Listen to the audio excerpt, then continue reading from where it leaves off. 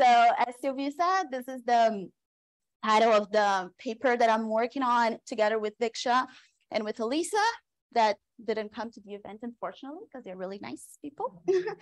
So I think it's a great order that you all put because it dialogues a lot with the previous paper that you all presented. So I'm going to show you my research question, our research question, and why we think that that's relevant. Then just go through a very fast literature review, and then the data that we are coming up with and how we intend to model, and then some very preliminary results on it. So the context that we are dialoguing with, so we are focusing in Latin America, basically because there are a lot of things in the region in the macroeconomic sense. The dialogue's a little bit with your question in terms of how, what are the things that put Latin America as a region in terms of macro movements. And basically there's a lot of literature that talks about, first of all, the popularity of inflation targeting strategies in emerging economies and in Latin America specifically. And we have a list of 8 countries here that do have specifically by the central bank inflation targeting, and the other ones that are in my sample, they're not here. I'm going to talk about that in a minute. Also worry about inflation targeting. It became a very important thing for emerging economies, which by theory creates a tendency of the real effective exchange rate to appreciate, right? Because you are decreasing internal prices.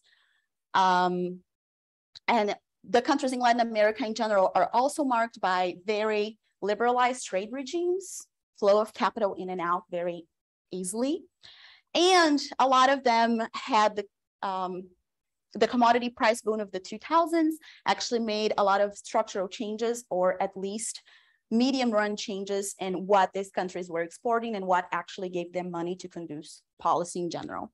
So in general, the literature talks about Latin America having a change in GDP composition with all of these effects going on, in general, decrease in the size of industry. And of course, that this generates labor market impacts. And then I'm going to argue that it does not only reduce employment generation, but also the quality of employment, which is what we'll be focusing. So the question that we're trying to answer is, what are the gendered impacts of those changes that we see in a lot of the macro literature associated with Latin America? And the variables that we're going to be very pay a lot of attention to are female and male employment ratio and the job quality. And this is the main contribution that I think that we are getting. And I'm going to tell you why, how we measure this in a minute specifically, because it's sector specific. But the idea here, and it's a very simplistic way of measuring it, I understand, but also claiming that jobs that pay more than the national median is okay to claim that those jobs are just better, especially when you're talking about Latin America that have a lot of structural, like universal healthcare and a lot of those benefits that come with jobs in the US and make a huge difference in their daily lives. In Latin America, it operates a little bit different. So when we talk about job quality here, we're basically talking about how is your weekly earnings compared to the median weekly earning of a specific sector. So we see that there's an increasing importance of gendered impacts of macro policy, especially in the post-pandemic world. I think that the presentation before me did a great job of explaining why. We have this increasing inflation, increasing interest rates, a tightening fiscal space in a lot of developing countries. And one of the things that unfortunately marks gender literature is that most of the explanations for gender impacts are very focused on supply side. So why women don't get more jobs? Because they have caring responsibilities, because of a lot of mechanisms, because they choose to get educated in careers that are not that profitable for them, where you cannot get a very good job. And a lot of the literature only focuses on the supply side explanations. So what we are trying to do is trying to see this macro perspective and also bringing some demand side impacts from the economy as a whole and the job market specifically. So a very brief literature review. So we dialogue a lot with the premature deindustrialization literature about the Latin American region.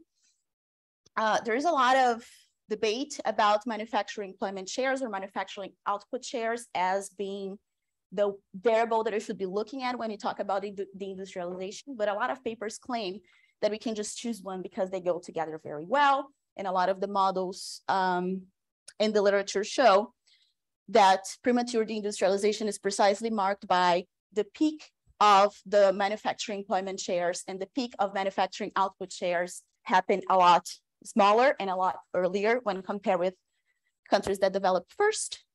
So we're going to be using manufacturing employment shares in our literature, in our data.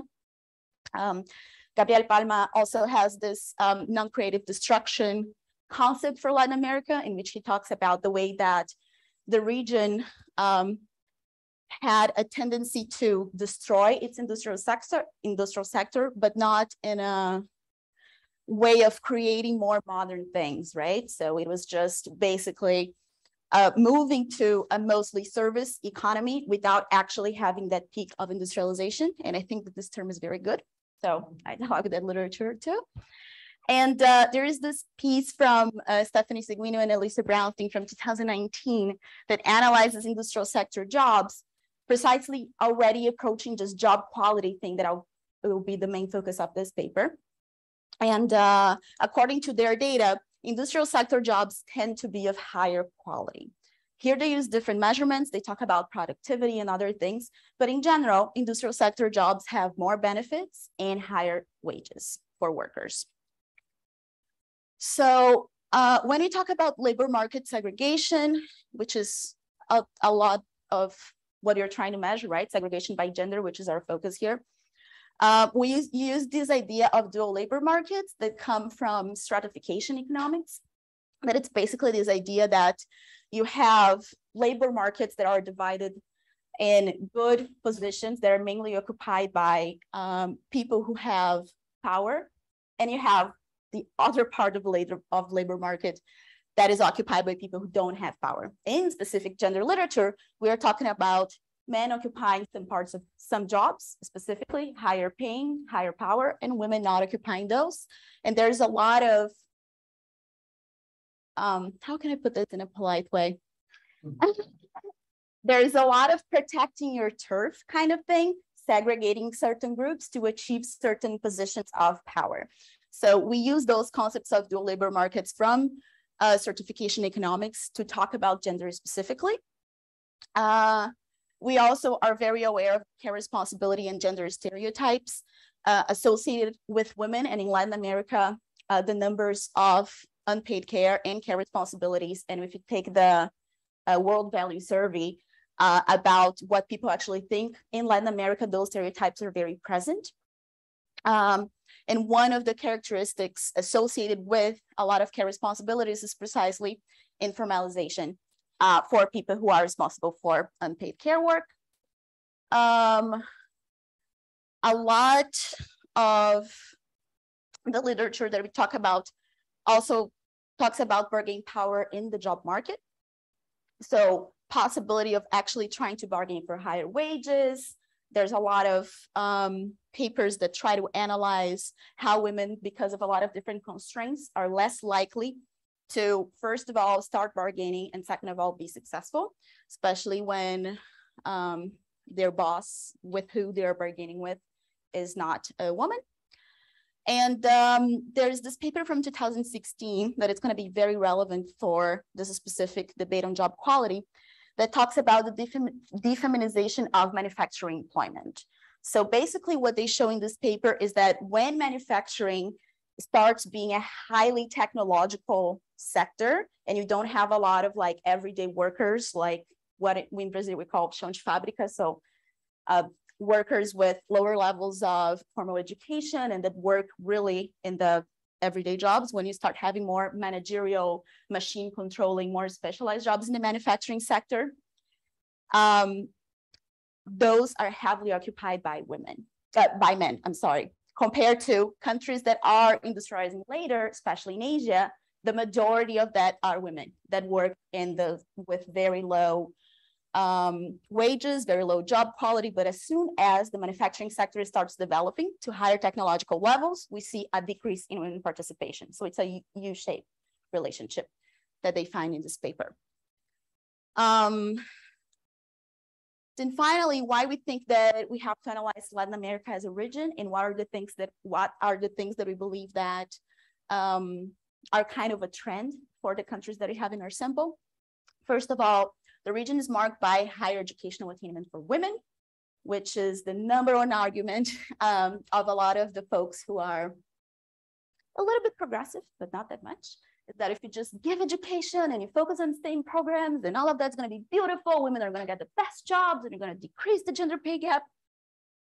Well, we already have higher educational levels for women in a lot of countries in Latin America, and we don't see the gap closing, or at least not closing as fast as it could.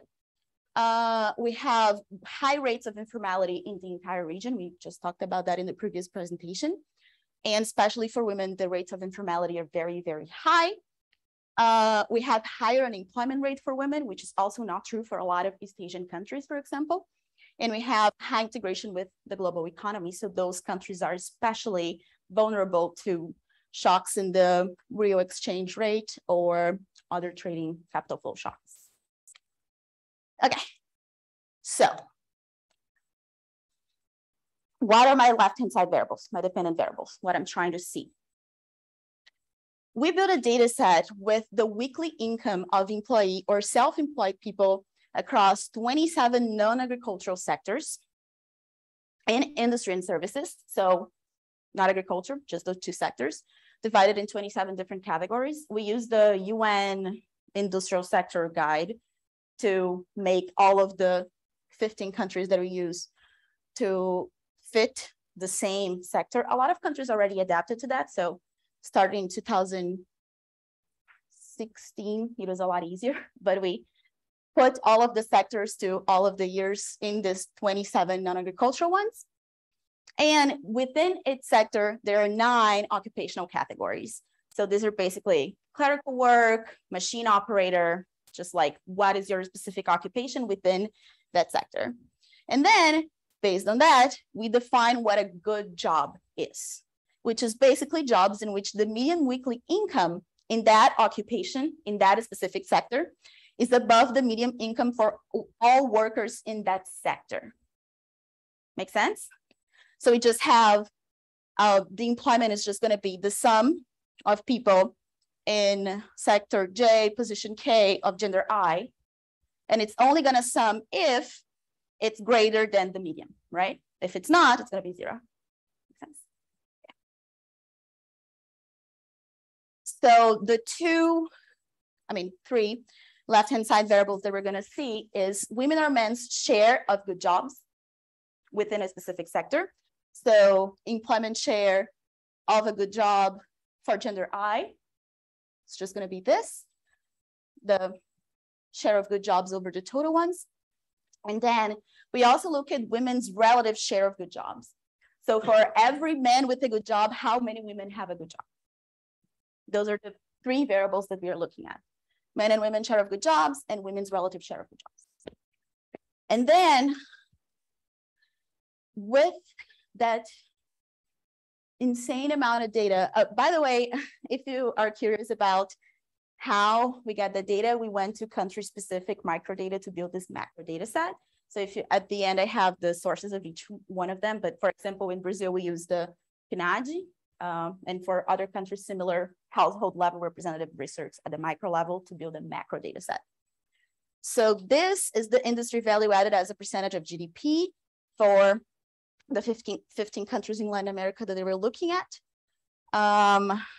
Then we have this green line here is the percentage of women employed in good jobs. We only have that series starting here in 1996, but we can see that it's a very low, around 30%, kind of not changing trend percentage. And then we have the percentage of men employed in good jobs, which is that purple line up there. And then we have the women-men share of good jobs, which is going to be here, always around 50%. So for every woman with a good job, there are 2 men with a good job, kind of. Make sense? Mm-hmm. And here we have just dividing the 2 big sectors that we are talking about the share of good job in services, and the share of good jobs in industry. So as we can see, in services, it's been declining. And in industry, it's a little noisier, but it's been increasing. So the first slide that I showed about this deindustrialization process due to a lot of different phenomena that impacted Latin American region, the fact that these jobs are becoming more rare and these jobs are the ones that are growing, tend us to believe that this is a problem in terms of good job supply, right? And here I just have by services and industry by gender as well. So up there, we have the share of men's good job in services. And this is an important characteristic. That's why we use another subsectors, because in services, the quality of jobs is the variation is very, very big, because people that do very low paid services, like, I don't know, in the beauty industry or stuff like that, compared to people who do insurance policies and financial services, the variation is huge. While in industry, the variation, of course, is big, but not that much. So the highest share of good jobs is for men in services up there. Then we have men's in industry. Then we have women in service. And then finally, share of women's good jobs in industry. So for Latin America, the theory that after you moved to after the peak of manufacturing, the more you move out of it, the more the jobs become masculine, which is kind of the opposite of what we see in Asia. So, okay, so for the right-hand side variables, or how the macroeconomic environment is gonna impact those job qualities variables that I'm talking about. The variable of interest, what we're trying to look at is precisely if the real effective exchange rate can account for some of what we see, can account for that change in industry and the quality of jobs available in those industries. So just a reminder, we are all economists. I know we all know this, but nominal exchange rate is the amount of domestic currency needed to buy 1 unit of foreign currency industry times the ratio of the price level of the trading partner of the country. So a higher real effective exchange rate means a depreciation in the domestic currency. Therefore, for every time I put expected coefficient here is the share of women's good jobs, which is the main variable. So we expect the relationship to be positive, right? We expect that depreciation in currency, it's gonna increase the share of good jobs. And here are just all of the other variables that we use as our macroeconomic kind of demand side thing. And we put 2 supply side controls here because they're also important for women's proportion of good jobs. So we have women's educations over men education in terms of years completed. We have women's labor force participation rate and men's labor force participation rate.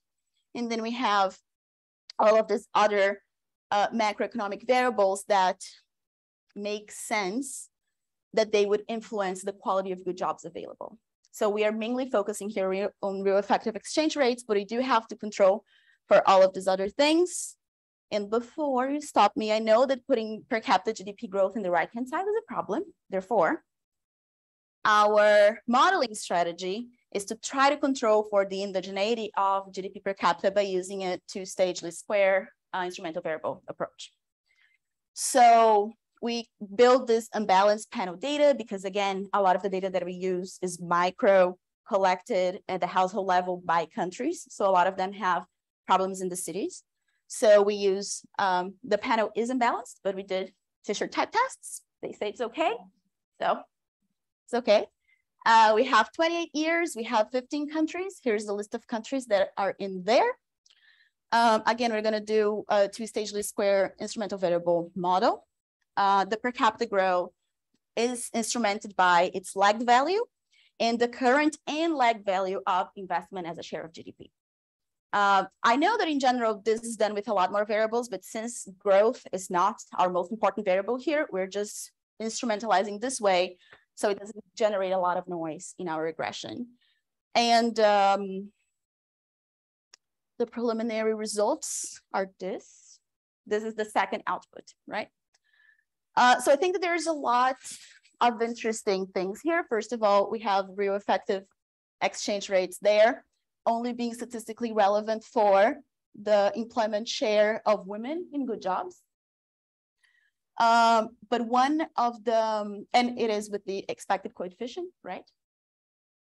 And one of the things that I think it's really interesting to analyze is that when we look at the impacts of women's good jobs and men's good jobs, the coefficients are in a lot of cases inverted. So that this leads us to think that there's maybe a competition for top positions, for good jobs, even within each industry. And that is true also for your effective exchange rate. And therefore, I think that that relationship of one going to one side and the other going to the other side messed up our results on the women's men's ratio of good jobs. So I think that there's a lot of things here that show us that these coefficients make sense. For example, women's and men's education is always highly positive impact for women, negative impact for men. So from these preliminary results, we believe that it makes sense. Our general idea makes sense, but there's more to explore in terms of why there's such a big competition, even within same sector, of this availability of good jobs, which is something that we're trying to focus on, maybe come up with left-hand side variables and composition of sectors to see how it plays out. Yeah, that's what I got.